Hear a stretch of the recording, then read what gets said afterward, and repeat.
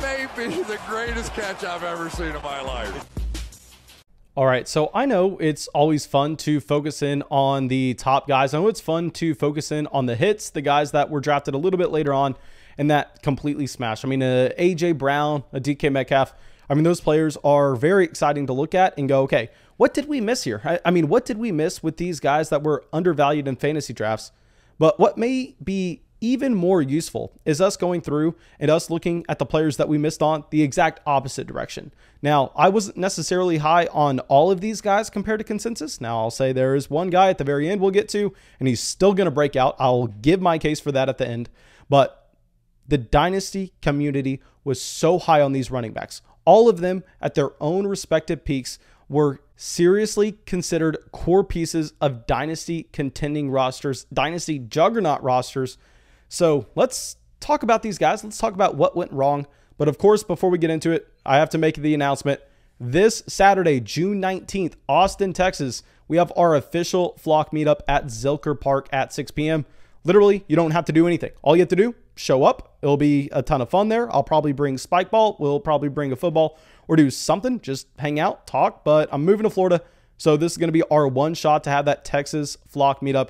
So if you want to meet us, if you want to meet the community, come out. Austin, Texas, 6 p.m., Zilker Park, June 19th. Be there. All right. So let's get into it and let's bring up the first running back who a lot of people are speculating is going to be a cut candidate this offseason. Let's talk about Sony Michel here. And so, of course, we are going to be talking about what these running backs did to exactly bust in their NFL careers, or at least what they did to be considered bust.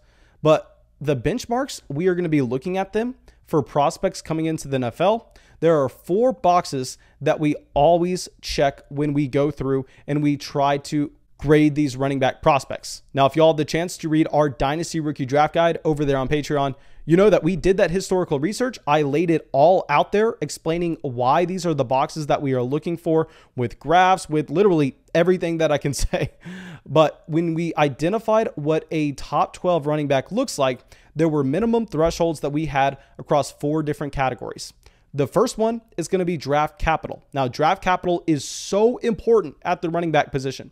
More important at the running back position than wide receiver, than tight end, because at running back, what you need is opportunity first. You need to make sure you're going to get an opportunity to start. Very rarely are you ever finding a player drafted on day 3 ever getting a real shot to be a starting running back. And usually when they are, even if they're successful, I mean, even if you have an undrafted free agent, James Robinson successful, hey, what happens? It doesn't matter because they do not have the team investment. The team can move on from them anytime.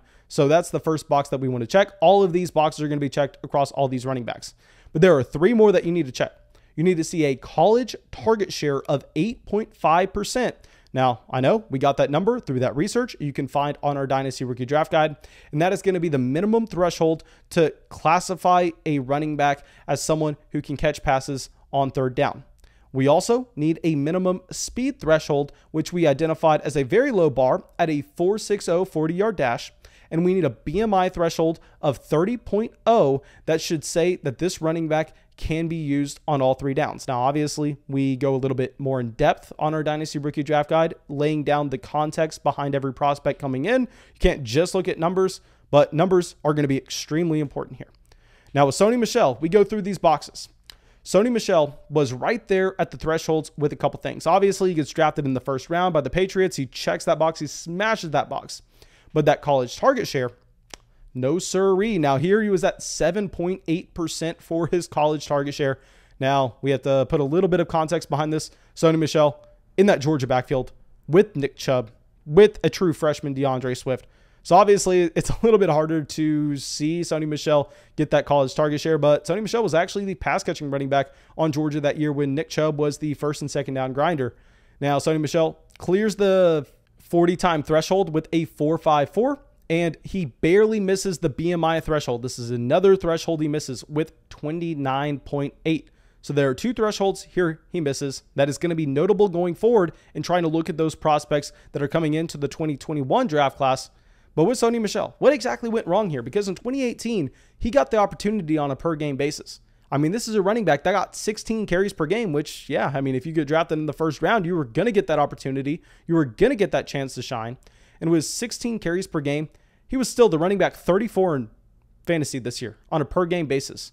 And it's because this is someone who didn't reach that college target share that you look for, indicating that he can be used as a pass catching running back at the NFL level. So because he didn't reach that, he ends up having a 0.53 reception mark per game at the NFL level, which clearly tanks the amount of yards you're expecting per game, because we know receptions are going to be so much more efficient at converting over to yards than what you're finding with carries. And also not really a massive touchdown scorer with the volume.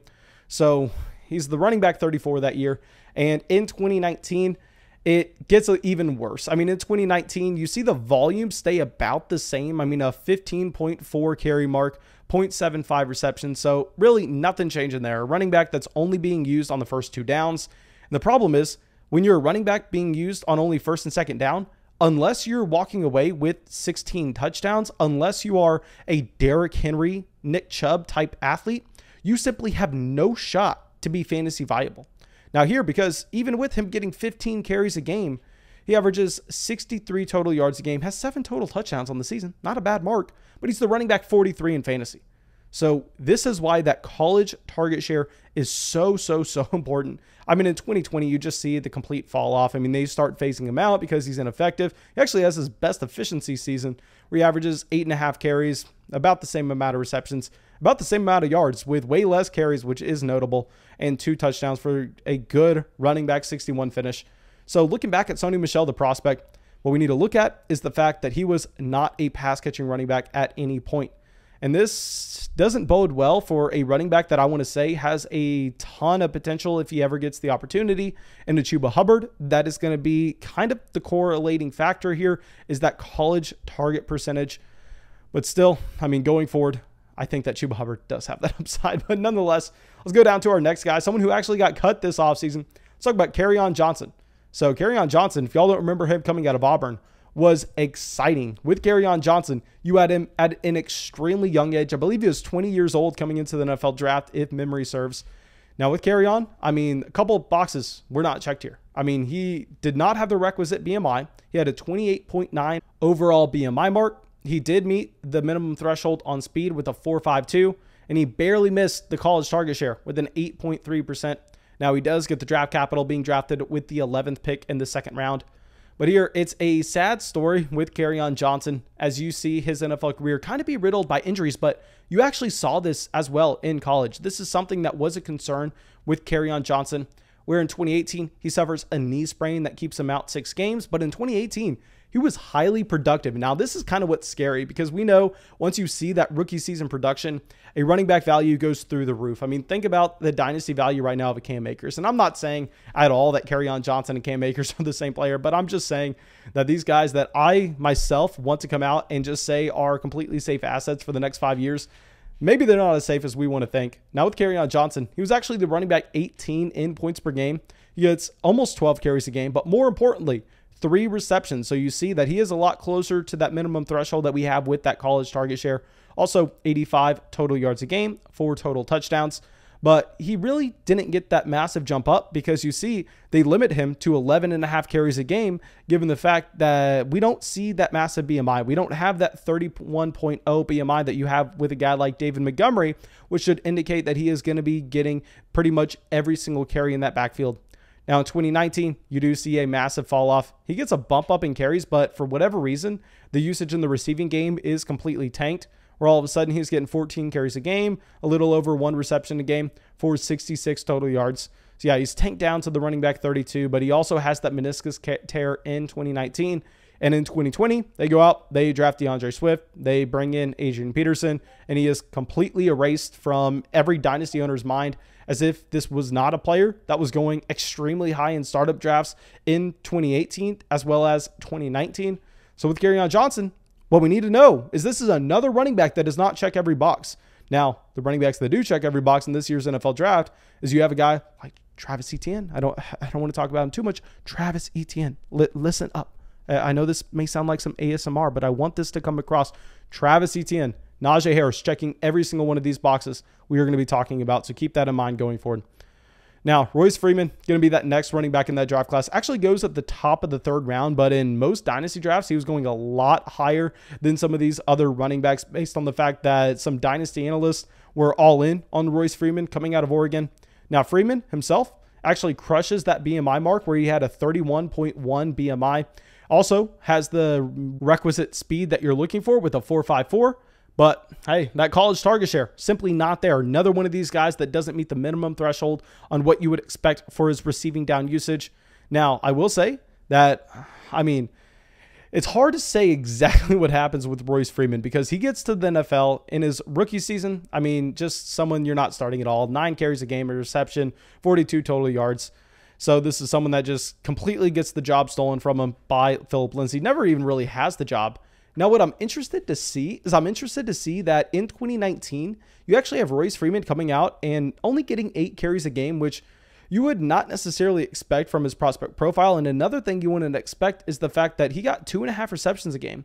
So that's a decent amount of receptions. I mean, if you're drafting a running back that's going to be getting 2.7 receptions a game, I'm completely fine with that player in fantasy. Yet this is someone that didn't meet our minimum threshold for his college target share. So that is interesting. Obviously, just not enough touches in the offense to ever really be anything of value for fantasy leagues. Now in 2020, he gets completely erased with Melvin Gordon coming in, this turning into a Melvin Gordon and Philip Lindsay show. But Royce Freeman, another one of these guys that, hey, he comes in, he doesn't check every one of the boxes, and the NFL and as well as the Dynasty community value him way too highly. I know a lot of people just assumed he was going to be a workhorse running back. It did not happen. Now, our next player, we're going to keep this very brief, TJ Yeldon. Okay, so here with TJ Yeldon, I know we're going a couple draft classes back, but he was drafted at the very top of the 2nd round. And here, another player that doesn't meet every minimum threshold. I mean, here he had a 7.5 college target share, doesn't meet the threshold there. He had a 29.8 BMI, doesn't meet the threshold there. And he had a 4.61 40-yard dash. So this is something I want to talk about. So you see TJ Yeldon, and he's pretty much at the mark for every threshold. I mean, he is right there with everything. But the problem is when those thresholds are set, usually the running backs that go through and they succeed, even if they're close to the threshold, they are elite in other categories. So you can have a running back that is right there, almost about to hit the BMI mark. But if he doesn't necessarily pass it with wide margin, then you better expect that player to be extremely fast. You better expect that player to be a great receiving running back. It's kind of the problem that we currently have with a Michael Carter Jr. With a Michael Carter Jr., yeah, he is right there with so many of these key boxes that we look for. Yet the fact is, I mean, you can be right there on one of them as long as you're crushing the others. And that's not the case. I mean, with TJ Yeldon, he comes in 2015, his rookie season, he has a good year. I mean, he's the running back 18 in points per game. And then in 2016, it all falls apart. I mean, 2016 drops down to being the running back 44. And then we all know 2017, they decide to draft Leonard Fournette over Patrick Mahomes, over Deshaun Watson. So that was the story with TJ Yeldon. But I think that's kind of the lesson to be learned with maybe a player like Michael Carter Jr., also someone that didn't even have the same type of NFL draft capital. Now, our last player we are going to be talking about is someone that, yes, he busted as hard as everybody else. But if you look at the prospect profile, there is no reason for this player to not hit in the NFL. So Rashaad Penny. Now, with Rashaad Penny, I stand by the fact, y'all know we were very high on him in that 2018 NFL draft class. Now, if you go through these boxes, when he was drafted in the 1st round by the Seahawks, he ran a 4.46 40-yard dash, which is a fantastic mark. He has a 10.3% college target share. He had a BMI well over 30.